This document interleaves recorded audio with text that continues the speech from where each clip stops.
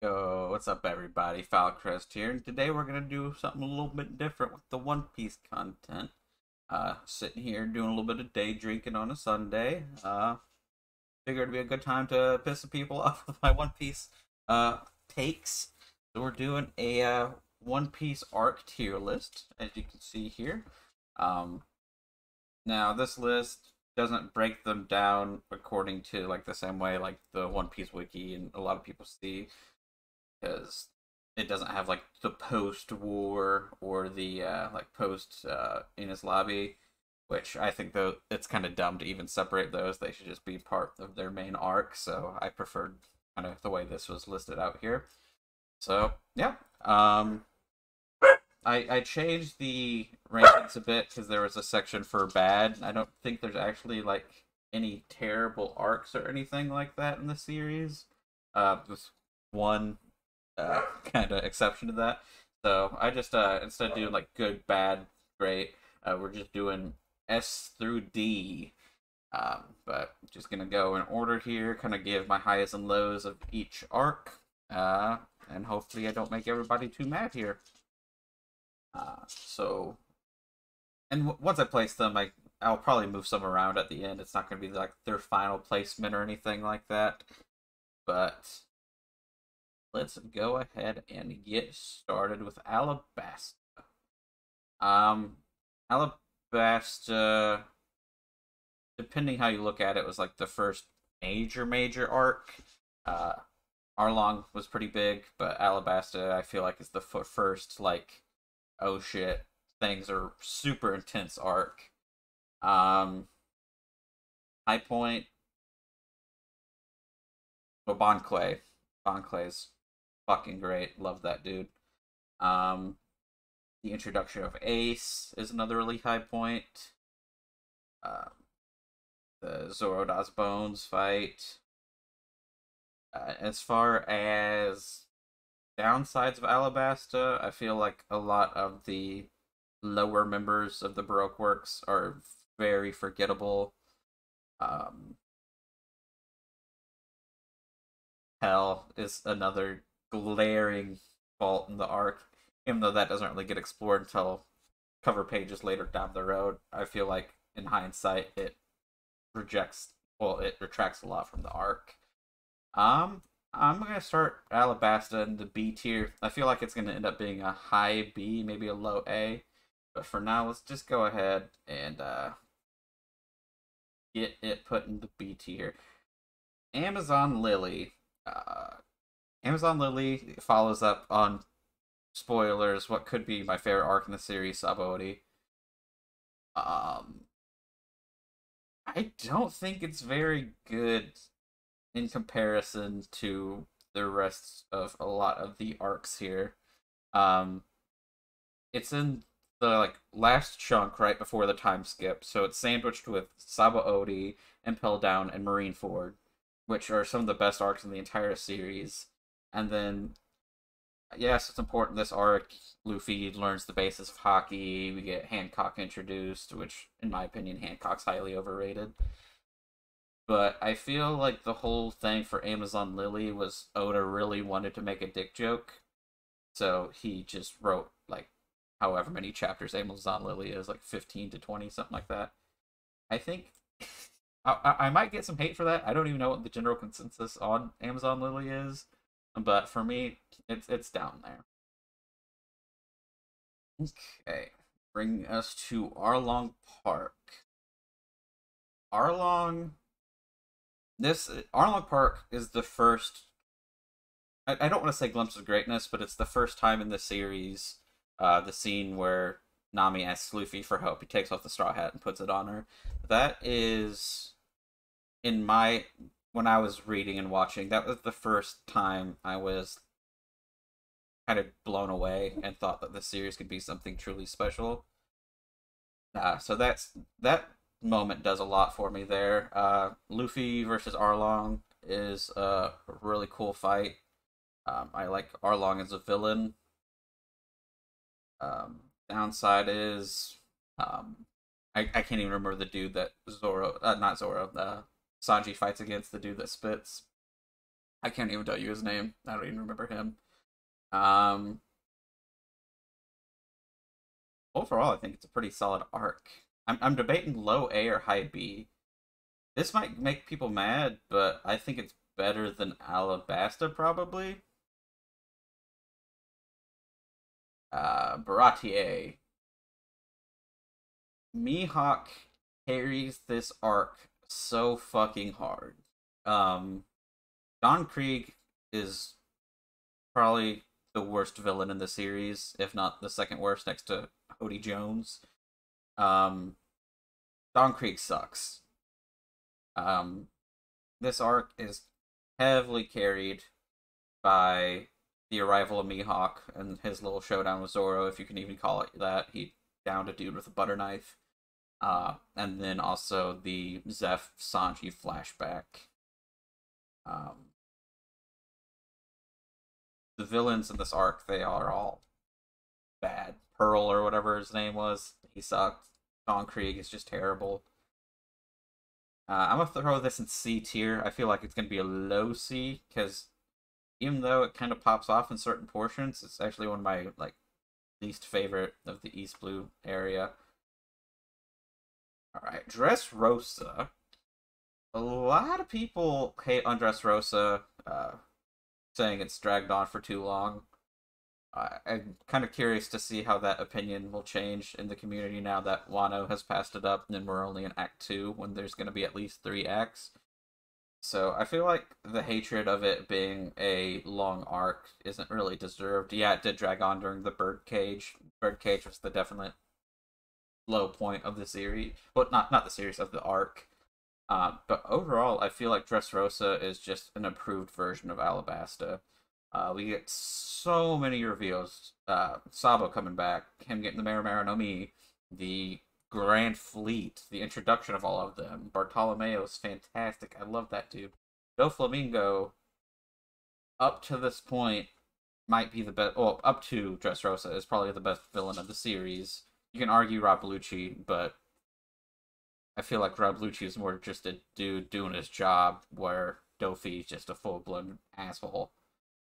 I'm gonna throw an A. I feel like it being above these two is gonna get me some flack, but I really feel like it's just a straight improvement of Alabasta. They have very similar structure, um, but yeah. Let's move on. Drum Island is the first arc in this series that made me cry. Chopper, the flashback, the cherry blossoms, everything. Chopper, even though I hate kind of what he's become post time skip, being able to control Monster Point, uh, kind of losing that oomph that he once had. Drum Island has a very, very soft spot in my heart. I love Drum Island a lot. It's my favorite of the kind of intro arcs. Um, it's very good. Walpole is a shitty villain, but at least he's like a funny shitty villain, unlike Don Krieg, who just sucked overall. Like he was pretty shit. Uh, Drum. Oh, this is hard right here. I love Drum Island a lot. Do I love it more than I like it more than Alabasta for sure. I'm kind of debating over Arlong, but let's throw it right here for now.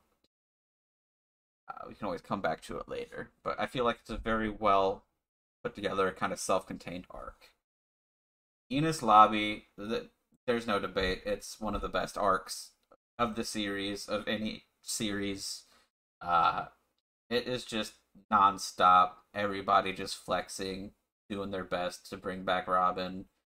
We finally get to see Robin's true side, the not the cold-blooded assassin she was kind of made out to be.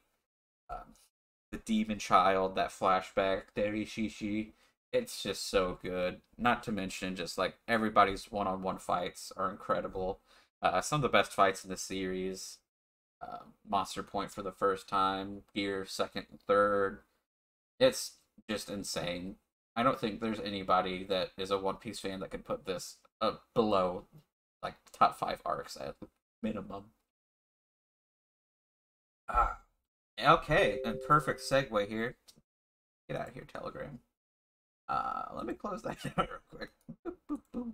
All right. We have Fishman Island, which is the worst of the large arcs in this series. Horty Jones is a terrible villain.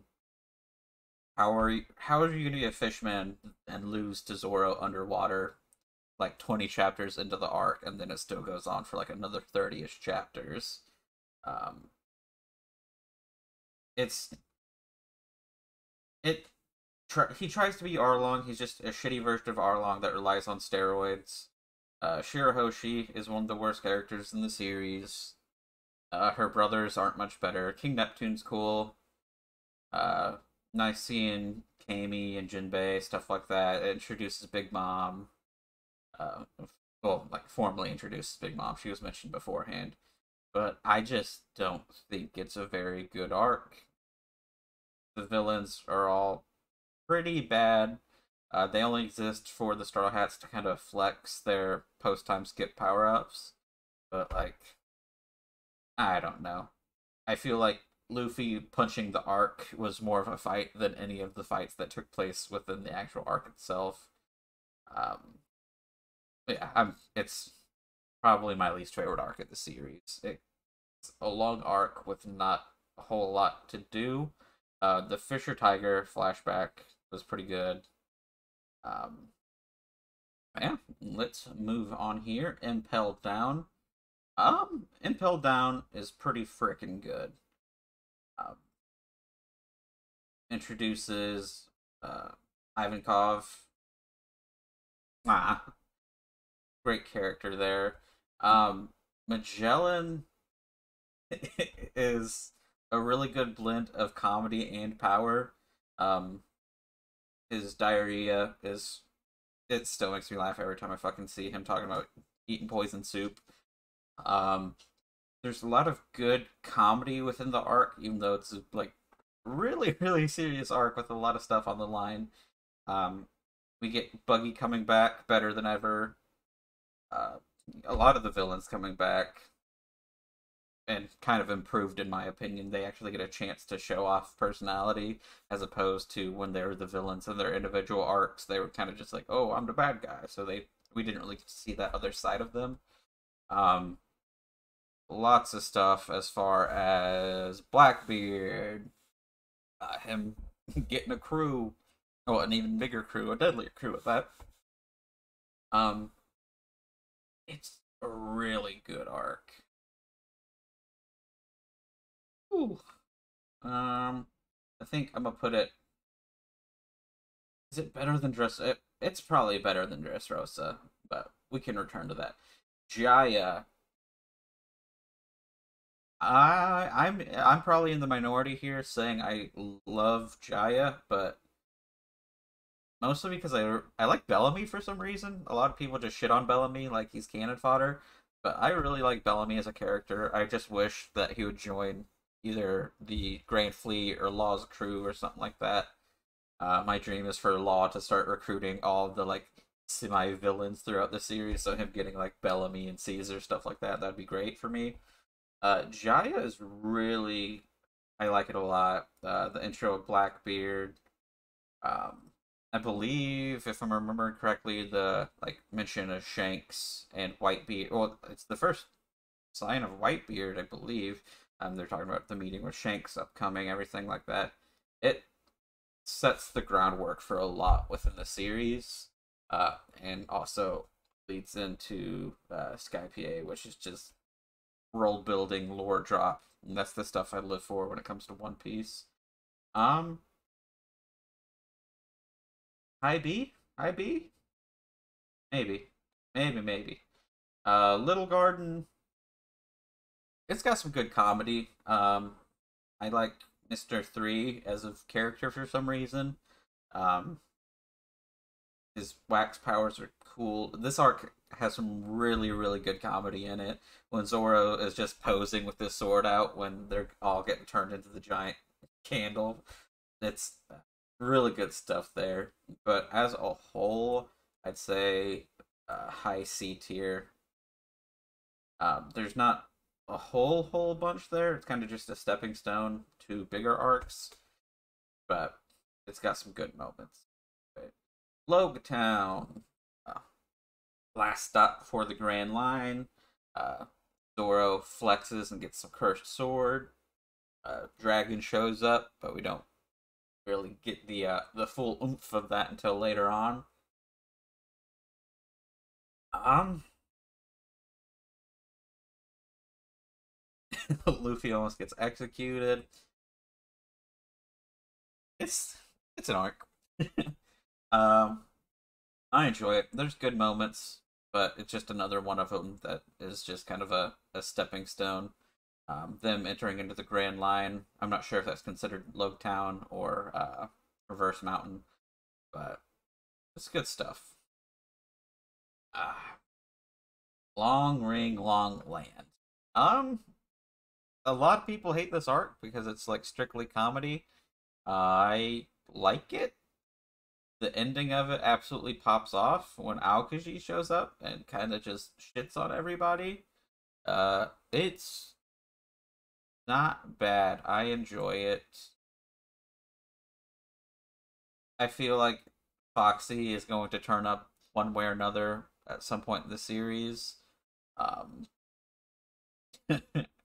I'm not sure what all of that will quite entail. I could see him being fodder for Blackbeard to get some good devil fruit for a crewmate or something like that. But yeah, I think yeah, yep. I think it's kind of mid C. Got better comedy than Little Garden.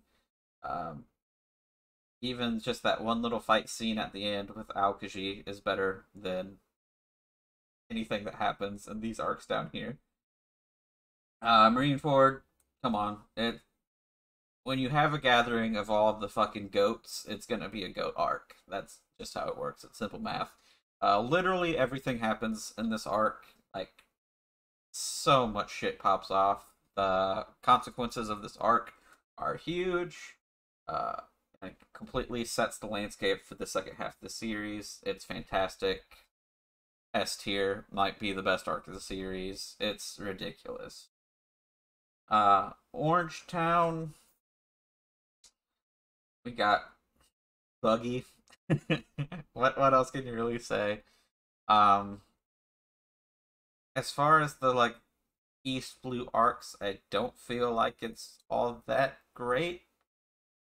Um, you know what? Saying that, I'm gonna bring Baradier. No. Baradier just gets carried by the Zeph flashback and Mihawk, which that puts it above anything that happens in Orange Town. Orange Town is kind of just your basic beginning of the series. Here's Buggy, who isn't even a threatening villain, but the Straw Hats are just young bucks at this point, so they still kind of struggle a bit. Punk Hazard, it's kind of hit and miss with me. The setup is really cool. The whole them going to the island where Aokiji and Aki Inu fought. Um, yeah, it has Law in it, so that's a giant plus. Law is my favorite character in the series. Has the Law slicing Virgo along with like half the island. Um, I think it's probably mid B tier. Um, yeah, there's just like a lot of weird stuff that didn't really need to happen in the arc. I like Caesar as a character, weirdly enough. All the lackeys that show up, like Buffalo, I could really do without. Baby Five, I like her, but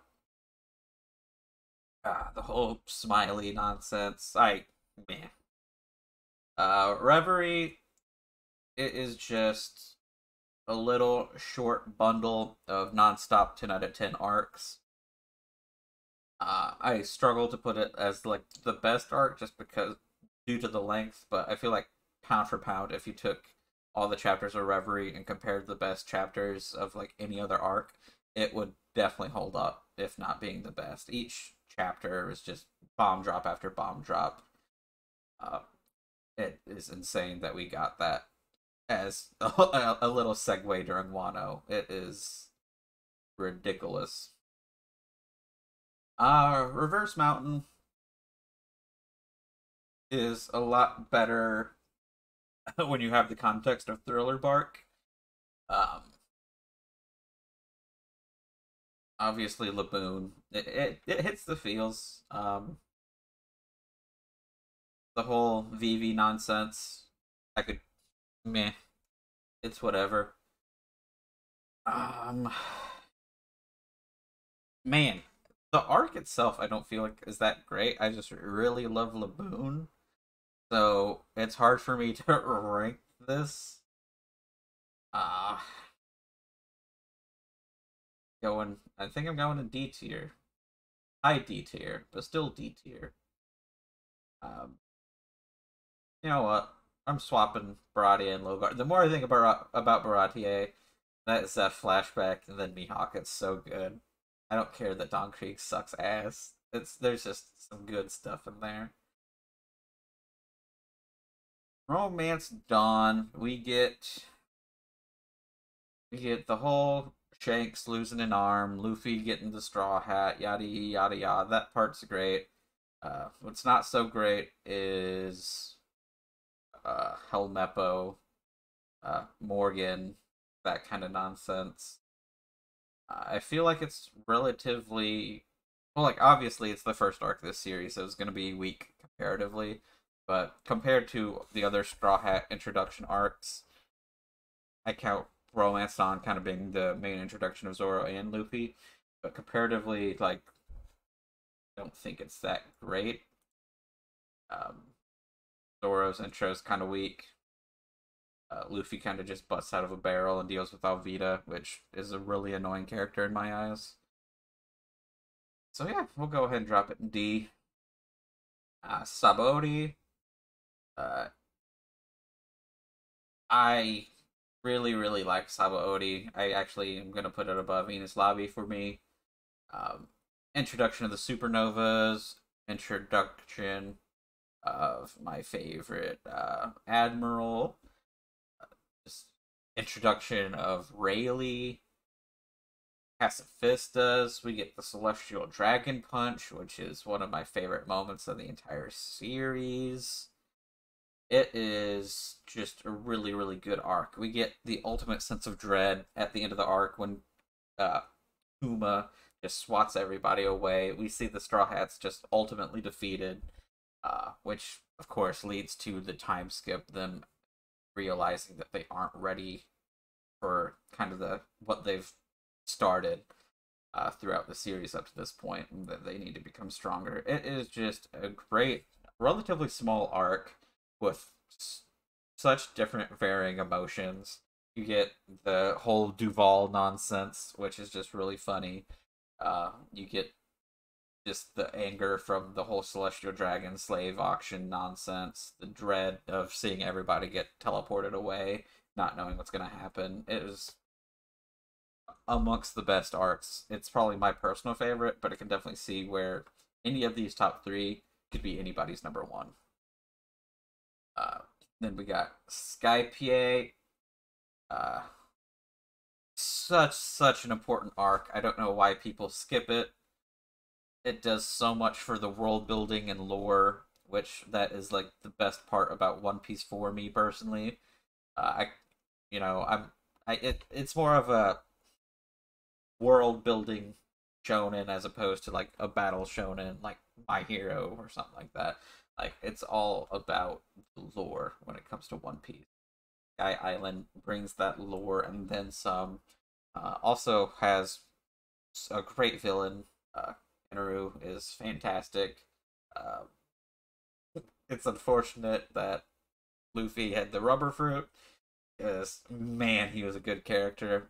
And if Oda is really trying to end the series in the next 5 years, I know he says that every year, but if he really is, then if I'm kind of down if we're gonna see Inaru again, if Oda is trying to wrap stuff up. Let's go ahead. A tier above Drum. I think Impel Down and Dressrosa are probably better. Syrup Village, weirdly enough for me, is one of my favorite of the East Blues. I know a lot of people hate this arc. Captain Kuro, I like. He's just a dude with a retirement plan. Django is kind of weird, but I like that weirdness. Um, you get the Going Merry. I think it's probably the highest C tier. I like Syrup Village quite a bit for some reason. And I'm not even a big Usopp fan. Usopp is like in the bottom half of the Straw Hats for me, but I feel like he had a very, very solid intro arc. Which brings us to Thriller Bark, um, giving us Brook, who's my second favorite Straw Hat. The Zoro versus Ryuma fight, which is fantastic. Obviously, the ending with the whole Zoro Kuma interaction is absolutely fantastic. One of Zoro's best moments in the series. I feel like this arc is incredible for a few Straw Hats. Zoro uh, being the shining example. Usopp versus Perona is one of my favorite. It probably is my favorite Usopp moment in the series. Pulling the I'm always angry, but he's always negative. Um, it's got really good comedy in it, like when the boys combine to do their little mech, and Robin's just like, I'm embarrassed as a human being. This arc has some of the best comedy in the series. Luffy pushing the zombie back in. It's really good, but also I really, really dislike the whole Shadow Luffy ass pull at the end. I don't like when characters receive temporary power ups like that. If you're gonna bust out a power up that solves the arc's issue, it should be something that was like trained with or earned, not just take all of our shadows. That is like the big glaring issue of the arc for me. But even with that being said, it has such good comedy and action. Has some of the best moments of the series. I can't stress enough how good that the ending is with Zoro and Kuma. Uh Top a B. You know what? I'm gonna swap those two actually. Water 7. I I dislike in my mind. Water 7 and Enies Lobby are just one big arc. I mean, in retrospect, it wouldn't even be the biggest arc of One Piece if you combine the two. But Water 7, I don't feel is as good as Enies Lobby. But we get some incredible moments. The Usopp versus Luffy fight, uh, the news of Mary kind of breaking down, introduction of Frankie, aka Best Boy, the whole uh, Lucci Kaku, the reveal of the woodworks being CP9. That was very, very good. Um, the Tom flashback is one of my favorite flashbacks in the series. Tom is an incredible character. Um, yeah, I still think it's in the S tier, even if you think of it separately of Enies Lobby. Just really, really good stuff. Whole Cake. Whole Cake is a rough arc for me. It does a lot of cool stuff. I'm glad we got to get the whole event smokes. Reiju's fantastic. The rest of them are kind of pricks. Um, but just Sanji lore in general is nice. I used to be a big Sanji fanboy until the time skip hit, and then it kind of went all downhill. But this arc did not help that at all. It was promised as the year of Sanji, year of Sanji, but Sanji basically did nothing in this arc besides get shit on.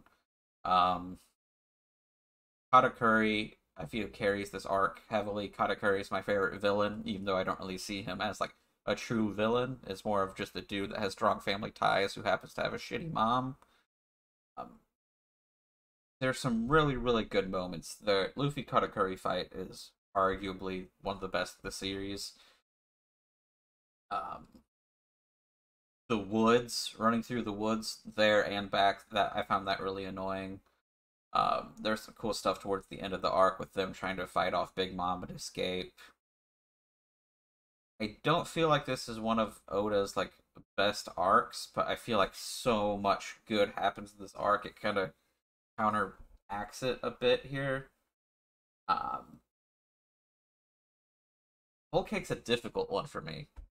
I am Katakuri fanboy. He's top 3 characters in the series for me. He's fantastic. But let's see here. I'm gonna come back to Whole Cake. Is that one I need to process in the back of my mind. Whiskey Peak, not very good. I Zoro fighting the like 100 bounty hunters or whatever it was, that was cool. But I think Whiskey Peak is just a very kind of uninteresting arc. It doesn't have a lot of the quirkiness of a lot of the other, well, most of the series, other than a dude flinging explosive boogers. Uh, Specifically, Lenny Kravitz throwing his explosive boogers. But I mean, I feel like Romance Dawn, Orange Town, and Whiskey Peak are all kind of just interchangeable for me. They're all kind of just whatever. Okay. So, we get the Minx, which is a good and bad thing. Sorry, Carrot fans, but I'm going to be very upset if she's the next Straw Hat. But the whole Jack situation, Nekomamushi and Inarashi, that flashback is incredible. The whole Raizo is here thing was great. Really, really good stuff. It's going in B tier. I'm just struggling where to actually put it in B tier. Probably gonna get shit for this, but it's gonna go right there. I think Reverse Mountain can actually like move. No, it still belongs down there. Never mind, I lied. Whole Cake, man. There's so much good, but there's also so much bad. I struggled. It's definitely not S tier. If it's gonna be A tier, it's gonna be very low A tier. I'm thinking I'm gonna make an executive decision. Bump Drum Island back up here. Whole Cake, I feel, is like in the middle. Let's just go ahead, take a look here, see if there's any last minute changes for me. I feel like S tier, it's nice. I don't really think any of those should be moving anywhere. Dressrosa, Birdcage kind of fucks with it, but it's an insane arc overall. I think it deserves A tier.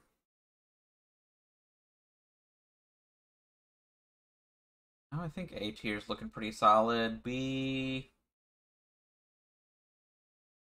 Put Alabasta above Punk Hazard. Thinking back, I think Punk Hazard's kind of just meh. So I think low B is kind of, it's decent there.